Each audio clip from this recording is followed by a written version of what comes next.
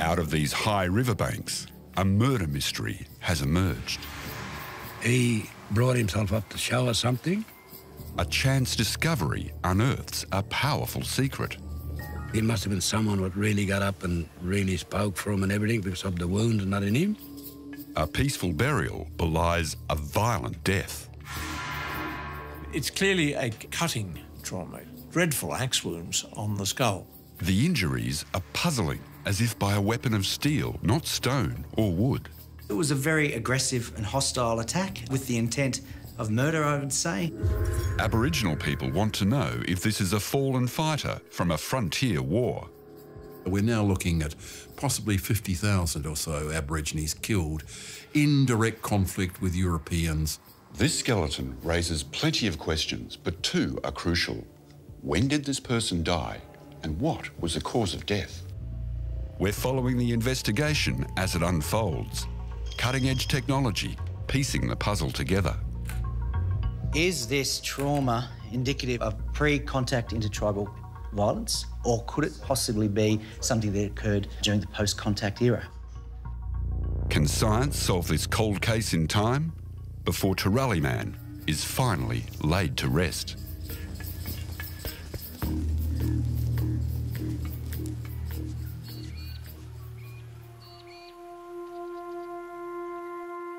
This is Barkindji country, the floodplains of the Darling River in northwestern New South Wales. For millennia, it's been the homelands of Badger Bates's people. The river they know as Barker is their lifeblood. To us Barkindji people, us Barker Wiembitja people, us Darling River people, that's our main artery there. This area is now part of the Toorale National Park. While walking here in 2012, Barkindji elder Badger Bates made a surprising discovery. I was coming along here and I was looking at these shell middens, see? Up to here. And what'd you see? I seen the skull, the person's skull. It's down in here. He was sort of laying with his head turned like, and then the mouth was open. To me, he was crying for help because of the mouth. And that's why I started to cry and I said, I'll help you.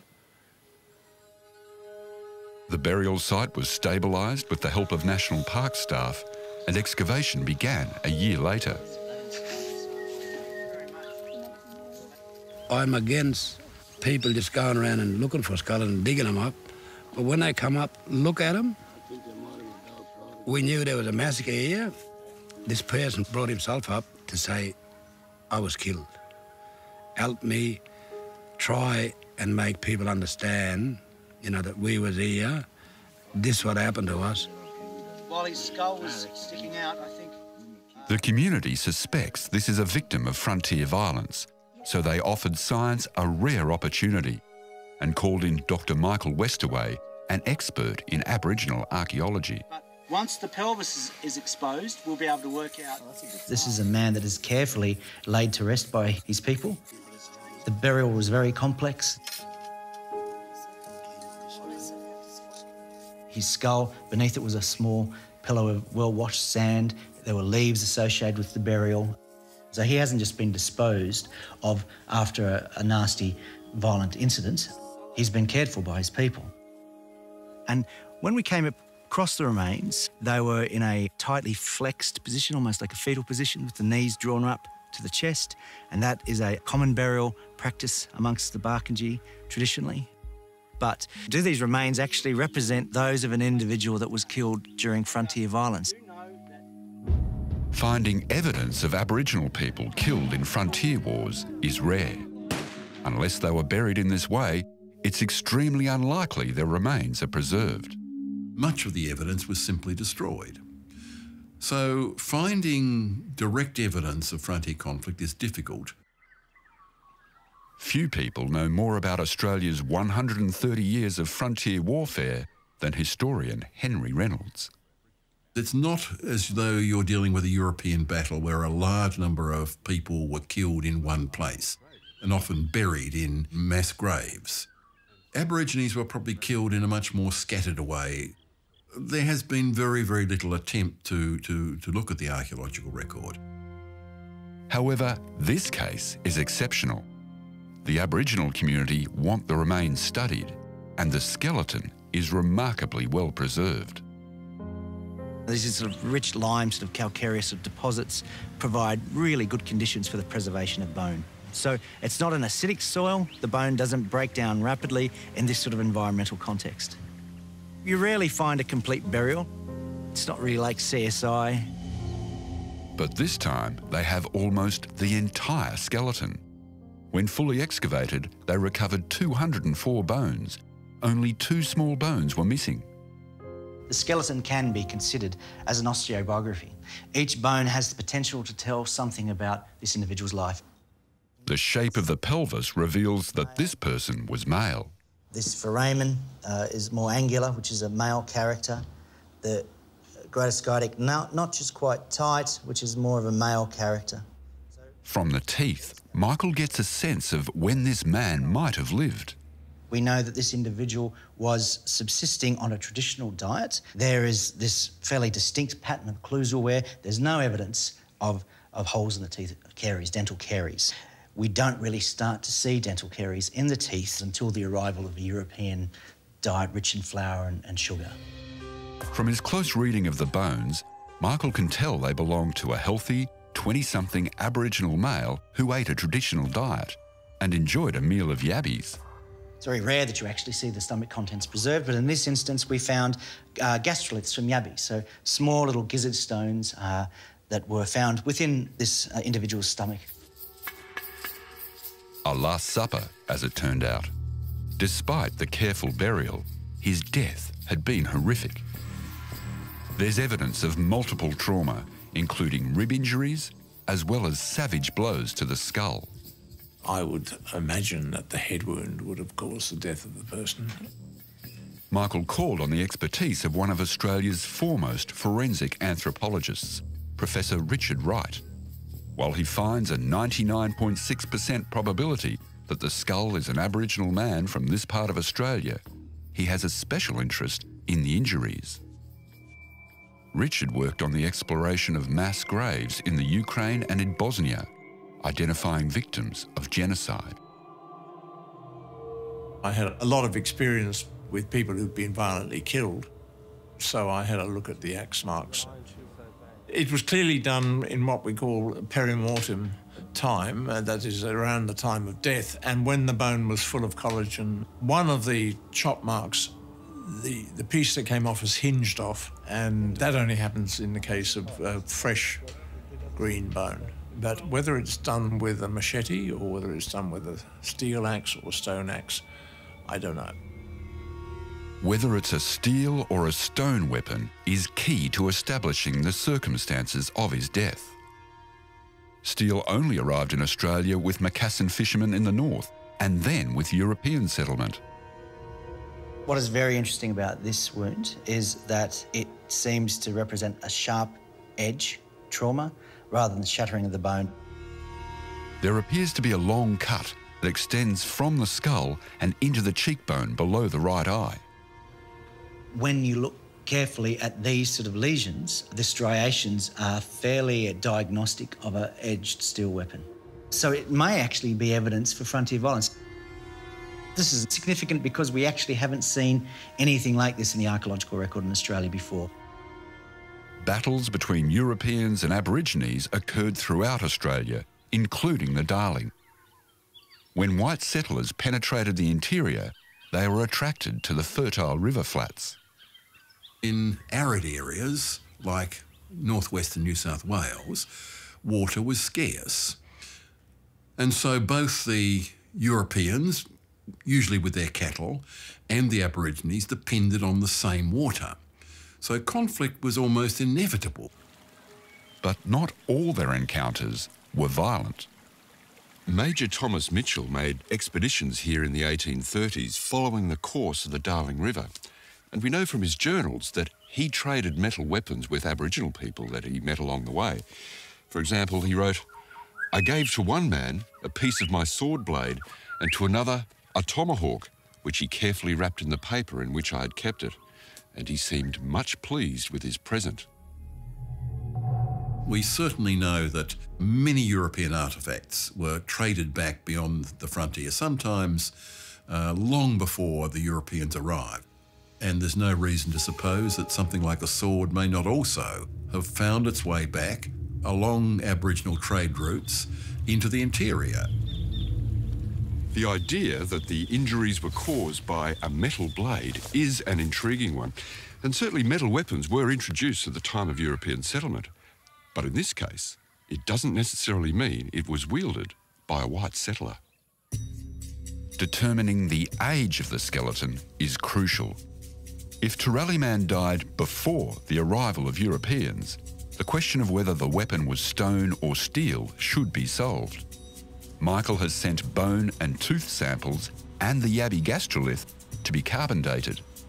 Carbon-14 dating won't give us an indication of what decade he died, but it will tell us if it was in the last couple of hundred years. If the date is much earlier, then well, that adds to the confusion. We have to clean the sample to remove any contamination. So for bone, what we're doing is we're extracting the protein component. The protein then needs to be converted into solid graphite for measuring. The whole process, plus analysis with a mass spectrometer, takes some time, so Michael will have to wait a few weeks before he gets the results. Meanwhile, the injuries continue to confound him. There are some biological anthropologists in Australia that have made specific studies of intertribal conflict, and they have extensive databases of what this trauma looks like. Nothing that we've seen with this man seems to sit comfortably with what has already been recorded by archaeologists. So Michael's turned to studies of trauma in other well-documented human populations. Looking at the experiments on bone that have been published in the United States and elsewhere, we can see that edged weapons, and swords in particular, create traumas very similar to what we're seeing in the man from Toorale. Bizarrely, the skull wounds on Toorale Man appear similar to those on gladiators in Imperial Rome. It was curious because one of the healed traumas looks very similar to what is documented in an important case study looking at the remains of gladiators, and it looks like a healed trauma from a sword wound. And, you know, that's puzzling to see that in Toorale Man. It all seems to be suggesting that Toorale Man lived in post-contact time and was murdered by a steel-edged weapon. With the radiocarbon dates now in, will they confirm this hypothesis? The human remains were much, much older than we were expecting. For the bone and for the tooth, we have an age of around 1260 to 1280 AD, so much, much earlier than we thought it was going to be. For the gastrolith, we've got an age somewhere in the 1400s to 1600s. I didn't expect the carbon dates to be anything like that. I thought they were going to be very modern, and the carbon dates suggest, no, look, it's 700 years old. That means that there are weapons being used by people in Western New South Wales that are creating signatures that look like, you know, sword wounds. The radiocarbon dates are a surprise for Badger too. Our old people back then did not have a blade like that.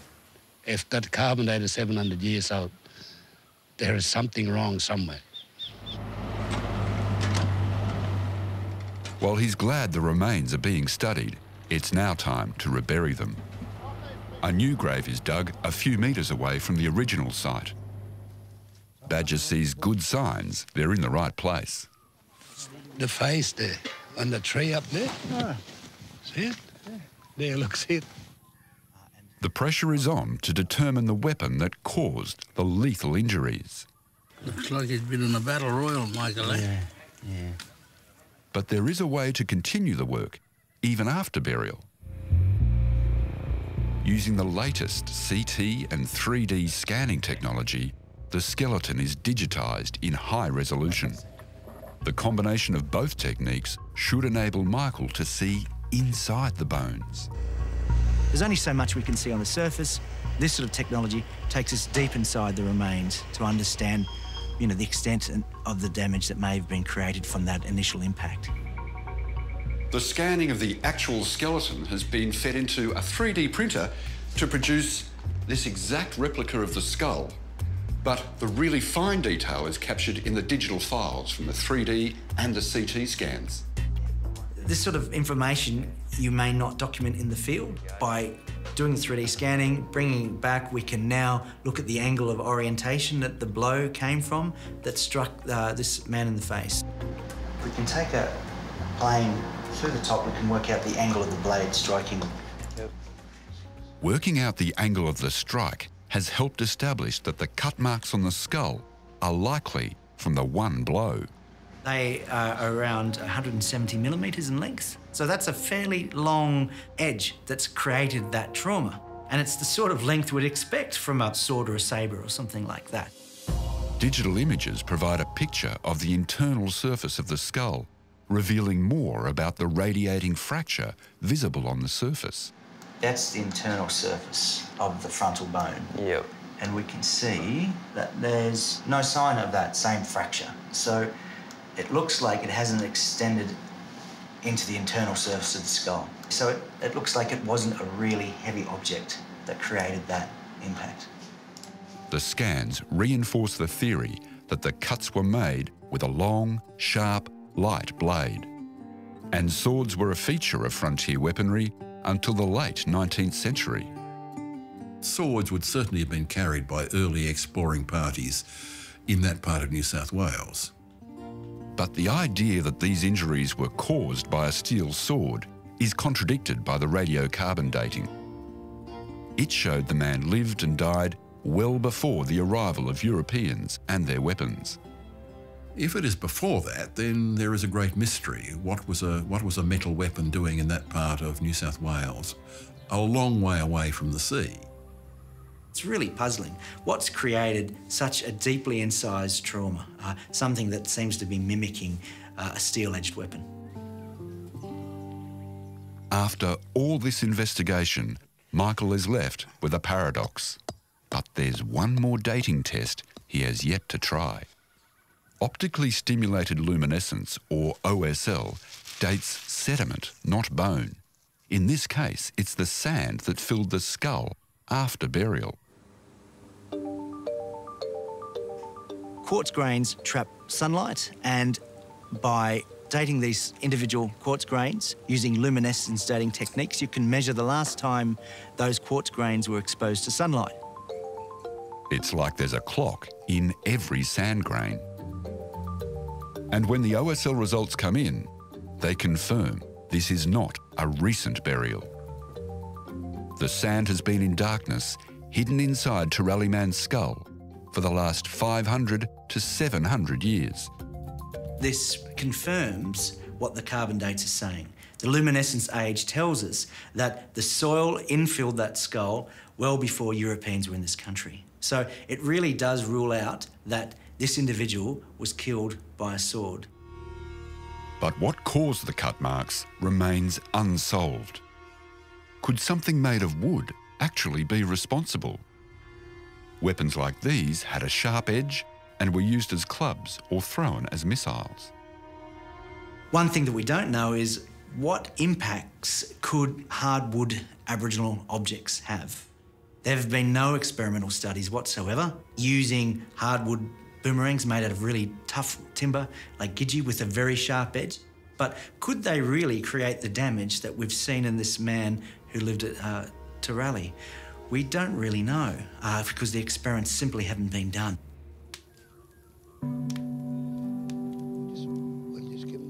Further analysis of the injuries may continue. But for the Barkindji mob, it's time for this man to be laid to rest again. I made a promise to this person that I'd look after him and I'd come and I'd tell you where he was. They've gathered for a traditional burial ceremony and invited the scientists and National Park staff. The bones are carefully laid out in the same way they were found. If they treat him with respect and do it like this man is doing it, I don't see a problem with it. After a brief time in a different world, the man they bury leaves behind an enduring mystery and a deeper trust. I feel really privileged to have been given the opportunity to study this individual in such detail because it isn't a common occurrence in Australia. That means you gotta sleep, my brother. You've been good to us.